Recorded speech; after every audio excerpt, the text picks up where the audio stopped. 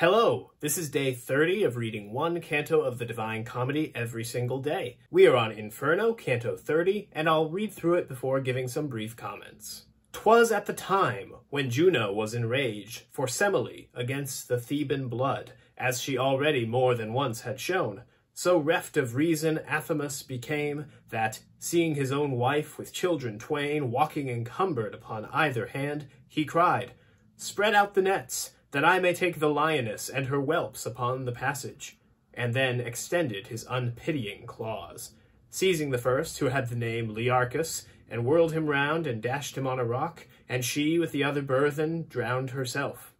And at the time when Fortune downward hurled the Trojans' arrogance, that all things dared, so that the king was with his kingdom crushed, Hecuba, sad, disconsolate, and captive, when lifeless she beheld Polyxena, and of her Polydorus on the shore of ocean was the dolorous one aware.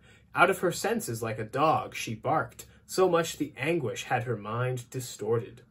But not of Thebes the Furies, nor the Trojan, were ever seen in anyone, so cruel in goading beasts, and much more human members, as I beheld two shadows, pale and naked, who, biting, in the manner ran along that a boar does, when from the sty turned loose. One to Capocchio came, and by the nape seized with its teeth his neck, so that in dragging it made his belly grate the solid bottom. And the Aretine, who trembling had remained, said to me, "That mad sprite is Gianni Schicchi, and raving goes thus, harrying other people." "Oh," said I to him, "so may not the other set teeth on thee. Let it not weary thee to tell us who it is, ere it dart hence." And he to me, "That is the ancient ghost of the nefarious Mira, who became beyond all rightful love her father's lover. She came to sin with him after this manner, by counterfeiting of another's form, as he who goeth yonder undertook, that he might gain the lady of the herd, to counterfeit in himself buoso donati, making a will and giving it due form. And after the two maniacs had passed, on whom I held mine eye, I turned back to look upon the other evil-born. I saw one made in fashion of a lute, if he had only had the groin cut off just at the point at which a man is forked. The heavy dropsy that so disproportions the limbs with humours which it ill concocts, that the face corresponds not to the belly, compelled him so to hold his lips apart, as does the hectic, who because of thirst one towards the chin, the other upward turns. O ye, who without any torment are, and why I know not, in the world of woe, he said to us, behold and be attentive unto the misery of Master Adam. I had while living much of what I wished, and now, alas, a drop of water crave. The rivulets that form the verdant hills of Casentin descend down into Arno, making their channels to be cold and moist, ever before me stand, and not in vain. For far more doth their image dry me up than the disease which strips my face of flesh. The rigid justice that chastises me draweth occasion from the place in which I sinned, to put the more my sighs in flight.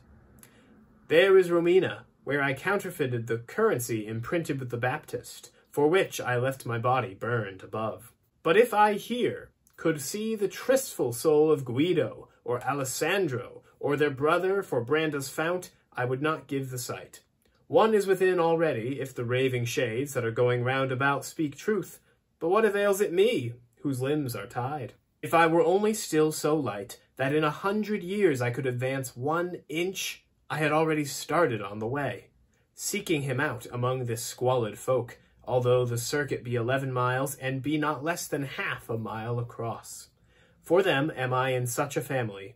They did induce me into coining florins, which had 3 carats of impurity. And I to him, who are the 2 poor wretches that smoke like unto a wet hand in winter, lying there close upon thy right-hand confines? I found them here, replied he, when I reined into this chasm, and since they have not turned, nor do I think they will for evermore. One the false woman is who accused Joseph, the other the false Sinon, Greek of Troy. From acute fever they send forth such reek. And one of them, who felt himself annoyed at being, peradventure, named so darkly, smote with the fist upon his hardened paunch. It gave a sound as if it were a drum, and Master Adam smote him in the face, with arm that did not seem to be less hard, saying to him, Although be taken from me all motion, for my limbs that heavy are, I have an arm unfettered for such need. Whereat he answer made, When thou didst go unto the fire, thou hadst it not so ready, but hadst it so and more when thou wast coining the dropsicle. Thou sayest true in that, but thou wast not so true a witness there, where thou wast questioned of the truth at Troy. If I spake false, thou falsifiest the coin, said Sinon, and for one fault I am here, and thou for more than any other demon. Remember, perjurer, about the horse, he made reply, who had the swollen belly, and rueful be it thee, the whole world knows it. Rueful to thee, the thirst be wherewith cracks thy tongue, the Greek said, and the putrid water that hedges so thy paunch before thine eyes.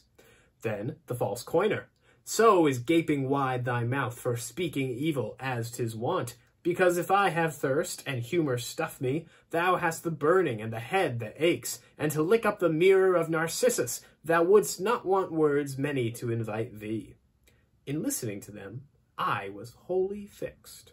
When said the master to me, Now just look, for little wants it that I quarrel with thee. When him I heard in anger speak to me, I turned me round towards him with such shame that still it eddies through my memory. And as he is, who dreams of his own harm, who dreaming wishes it may be a dream, so that he craves what is as if it were not, such I became, not having power to speak. For to excuse myself I wished, and still excuse myself, and did not think I did it. Less shame doth wash away a greater fault, the master said, than this of thine has been. Therefore thyself disburden of all sadness, and make account that I am I beside thee. If e'er it come to pass that fortune bring thee where there are people in a like dispute, for a base wish it is to wish to hear it. So, this chapter picks up right where the other one left off, and the person who was speaking to them at the end of the last canto, Capocchio, he gets bitten by this other rabid shade who just goes and pulls him away. The conversation is cut off. This reveals one Master Adamo, or Adam, who was a counterfeiter. The Florentine currency was supposed to have 24 karat gold, and he used 22. So Dante speaks to him to learn a little bit more about the other shades who are nearby, as well as who that crazy one was that bit somebody and ran off with him. And in the process, we learn of the presence of a few notable shades, some from antiquity, some from the Bible, and some from Dante's modern Florence.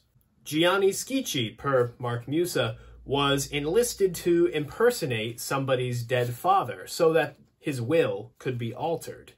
And then, in the process, he also altered the will to give himself a nice prize as well. Mira comes from Greek mythology. She disguised herself in order to seduce her father.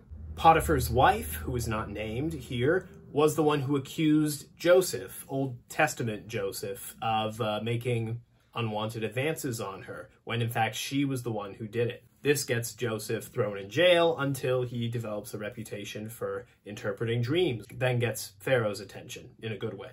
And then lastly, there is Sinon, the Greek, who was the one responsible for convincing the Trojans to bring the Trojan horse into their city.